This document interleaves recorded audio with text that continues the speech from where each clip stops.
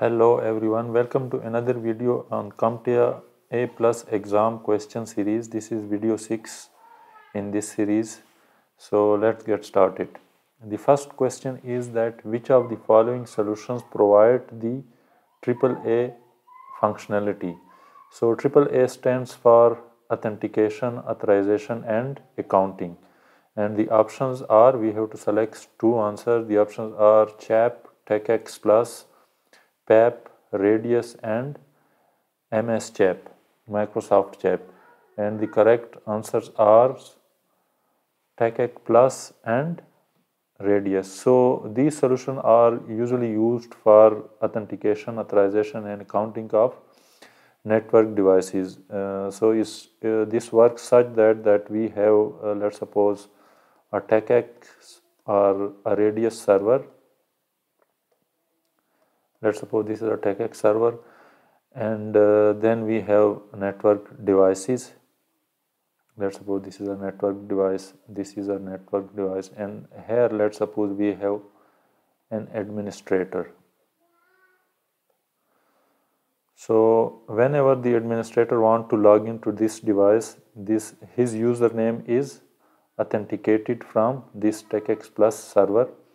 And then again, authorization means that this server can allow that which commands he can run on this network switch, and how much access can be given to this specific admin or specific user. Accounting means that all his commands, all his action, when he logs in, when he logs out, all are recorded inside a log file on this server. So this is the functionality of AAA, and we use TechX and Radius server for this functionality. Question number 2 is that which of the answers listed below refer to the protocol and port number used by spam filter?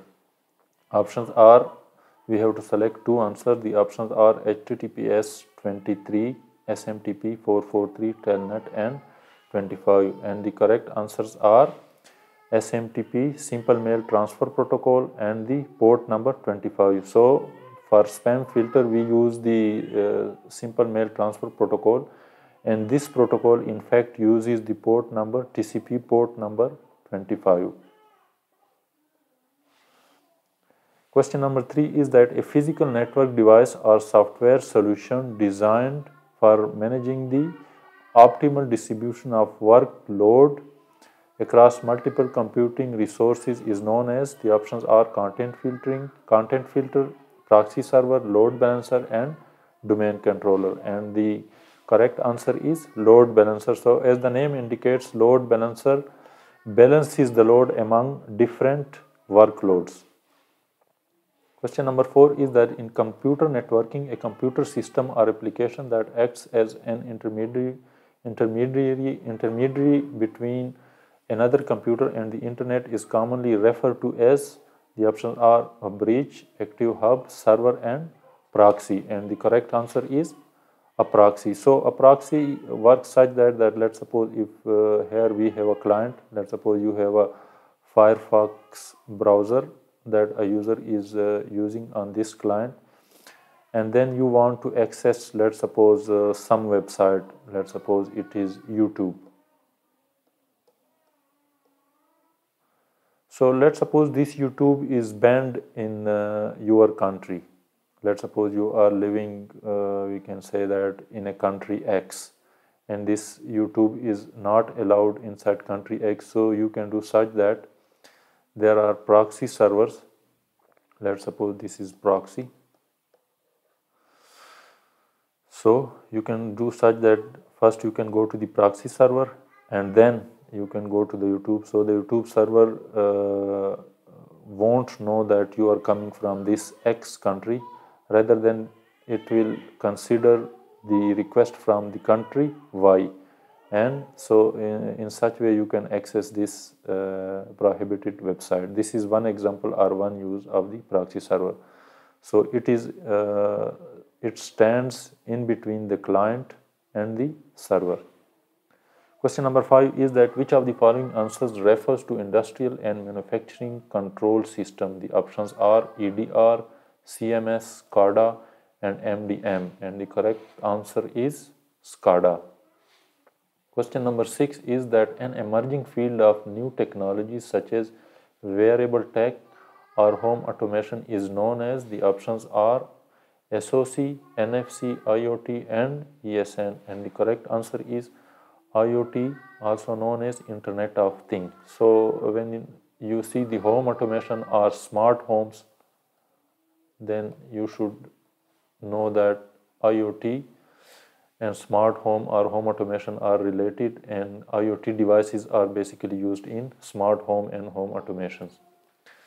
Question number 7 is that what allows to determine which network segment an IP address belongs to? Options are physical address, dynamic host configuration protocol, DHCP, address resolution protocol and subnet mask, and the correct answer is subnet mask. So the subnet mask, from the subnet mask you can know that the network segment, and it basically shows you, let's suppose we have a subnet mask 255.255.255.0. So this whole section shows the network portion, and this portion shows the host. It means that we can have 24 hosts, and let's suppose if we have the network 192.168.1.0. So this denotes the network, and this variable, it goes from, let's suppose, 0 to, we can say, 255, but the first and the last address are not used. So the 254 addresses, these are used for host, while this portion is used for network. Question number 8 is that in a network using subnets, the term default gateway refers to a network device that enables exchange of data between hosts residing in different subnets. So the correct answer is true. Yes, if you are using the same network, let's suppose I have two PCs and their IP addresses are 192.168.1.2 and the second one is 192.168.1.5. Then in order to communicate both these, you don't need the default gateway. But if you have a third PC which IP address is 192.168 and 100.1, then you need to give these PC default gateway. So in order to communicate with dissimilar network, you give default gateway to the hosts. Question number 9 is that which of the answers listed below refers to a network device providing an entry point to another network or the internet? The options are hub, switch, proxy server and gateway, and the correct answer is again the gateway. So as the name indicates, gateway is gateway to another network or to the internet. Question number 10 is that which of the following answers lists data required for manual configuration of network adapter settings, and we have to select all options. The options are IP address, subnet mask, default gateway, MAC address, DNS server address and SSID, and the correct answer is the IP address, subnet mask, default gateway and DNS server. And this is a typical example of this configuration. You all must have used this, that for manual network configuration you need to give the IP address, its subnet mask, its default gateway and the DNS server. Question number 12 is that IP version 4 addresses are expressed with the use of, options are octagonal numbers, binary numbers, hexadecimal numbers and decimal numbers, and the correct answer is the decimal numbers such as 192.168 and 1.10. These are all decimal numbers. Question number 11 is an IP version 4 address consists of 32 bits, 48 bits, 64 bits and 1 to 8 bits, and the correct answer is 32 bits. Question number 13 is which of the following answers refers to an IP version 4 loopback address, and the options are this IP version 6 hexadecimal address. This is also IP version 6 address 169.254/16 and 127.0.0.1, and the correct answer is 127.0.0.1. This is the loopback address used in IP version 4. Question number 14 is that which of the following answers refer to the characteristic features of the 10.000-10.255.255.255, or we can denote it 10.0.0.0/8 IP version 4 address space. So the question is that what is this address space? We have to select two answers. The options are: is it class A range, public IP address range, class B range, non-routable private IP address range, and class C range, and the correct answers are that it is class A range and non-routable private IP addresses. So this address range belongs to class A, and this IP address range is non-routable. It means that we cannot use these addresses on internet. These can only be used inside private addresses, just as we use 192.168.1.0 address space. In the same manner, we can use 10.10. Let's suppose 1.0/24. These both can be used inside our homes in private IP addresses, while they cannot be used on internet because they are not routable over the internet. Question number 15 is that which of the following answers listed below refer to the 172.16.00/172.31.255.255 or 172.16.00/12 IP version 4 address space? We have to select two answers. The options are class A range, public IP address range, class B range, and non-routable private IP range, and the last option is class C range. And the correct answers are this is class B range, and as in the just like the previous question, this address space is also private address space, and this is non-routable over the internet.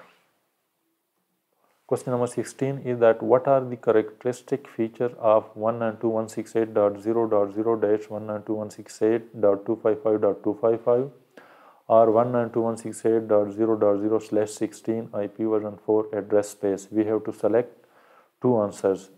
The options are: is it class A range, is it public IP address range, is it class B range, is it non-routable private IP address range, and is it class C range? So the options are yes, again, just like the other two address ranges, this is also private and non-routable address range. It is private. We all have used this address range in our homes, in our Wi-Fi devices, 192.168.1.0 or 100.0. These all are same. And the second option is that it is class C. So again, to sum up, the 10.0.0.0/8, this was class A, and this was also private, and the 172.16.0.0/12, this is class B, and this is also private, and this 192.168.0.0/16, this is class C, and this is also private. So these all three address ranges are private, and these ranges belongs to class A, class B, and class C. Question number 17 is that an IP version 6 address consists of 32-bit, 48 bits, 64 bits and 128 bits, and the correct answer is 128 bits.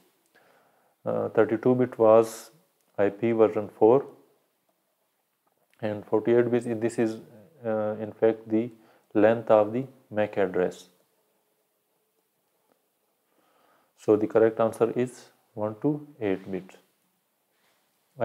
Question number 18 is that IP version 6 addresses are expressed with the use of which options? We have following options: decimal numbers, hexadecimal number, binary numbers and octagonal numbers, and the correct answer is hexadecimal number. So IP version 4 it was denoted with the decimal numbers, while IP version 6 is denoted with hexadecimal numbers. Question number 19 is that a double colon in an IP version 6 address indicates that part of the address containing only zeros has been compressed to make the address shorter. So the question means that the colon is used to compress the IP version 6 address to compress the 0. It means that we can denote these 40 into this using this colon, and the answer is yes, true. We can do it. Question number 20 is that which of the following answers lists a valid IP version 6 address of this IP address after compression? So the answers, the options are, this is option 1, 2, 3 and 4, and the correct answer is this one. So here we have compressed all the zeros into this column. Then again the leading zero, they are also eliminated. Here before A the leading zero are eliminated. Again these zeros, these 4 zero are denoted by this single zero, and that's all. Question number 21 is that which of the following answers refer to IP version 6 loopback addresses? We have to select two answers. The options are 127.0.0.1, 0:0:0 up to 1, and then 169.254/16::1 and FE80::/10.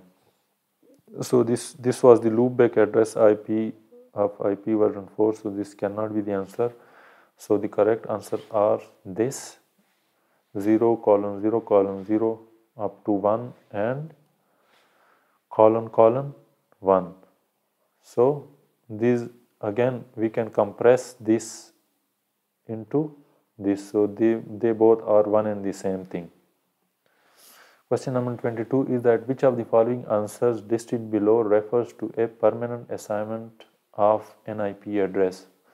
Options are private address, private IP address, dynamic IP address, public IP address and static IP address, and the answer is static IP address.